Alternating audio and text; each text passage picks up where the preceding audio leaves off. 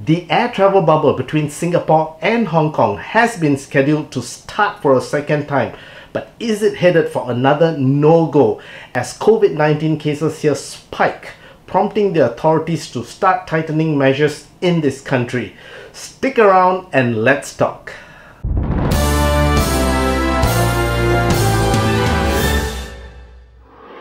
Greetings from Singapore and welcome to this page and channel where we provide you with tips, updates and information on inbound tourism related travel into Singapore. So if visiting Singapore is on your to-do list, hit the subscribe and follow button and I will look forward to seeing you in my country.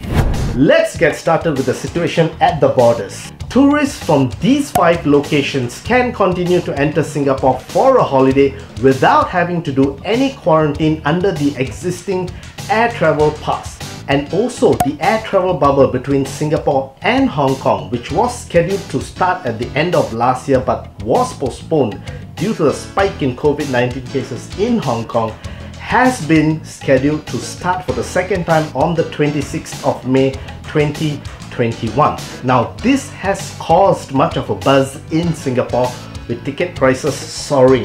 However, from a personal point of view, I will have to see this happening before I believe it, because quite a number of things have happened in Singapore after this announcement, which you will find out if you keep watching the rest of the video. Singapore has been named as the world's best place to be in during the COVID-19 pandemic, and this is due to mainly 2 reasons. One being the control of the COVID-19 situation in Singapore, and the second being the vaccination rollout. However, moving into the future, I personally feel that what we have achieved up to this point really counts for nothing, as we take a look at what is happening in Singapore right now. Now this is what has been happening in Singapore recently. There has been a spike in COVID-19 infections. A number of clusters have developed.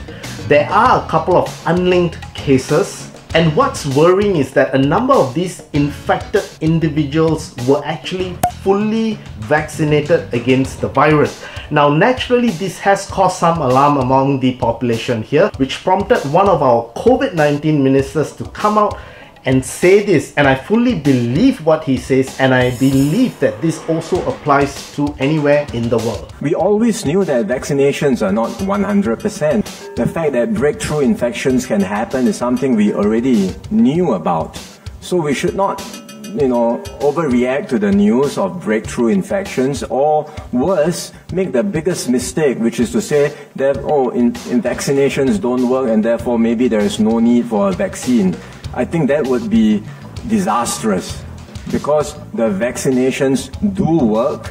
They protect yourself, first of all, from the risk of severe disease, and they do help to reduce transmission. It's not 100%, but there is an impact, and the more of us who are vaccinated, the bigger the impact will be in reducing overall transmission of the virus. So, after having exited our one and only lockdown in June last year, things have been improving steadily until the recent chain of events have prompted the authorities to shift Singapore into reverse gear as they start to tighten some of the measures in this country. These are some of the measures that will affect you, the tourist or the visitor coming into Singapore. Group sizes will now have to be reduced from 8 to 5. This will mean when you're out dining and stuff like that. Also, the overall capacity for entry into places like the shopping malls, tourist attractions, tour groups and stuff like that will be reduced. And high-risk settings like indoor gyms and fitness centers will have to completely close. Singapore is on a state of heightened alert at this point in time, and it's really left to be seen what will happen.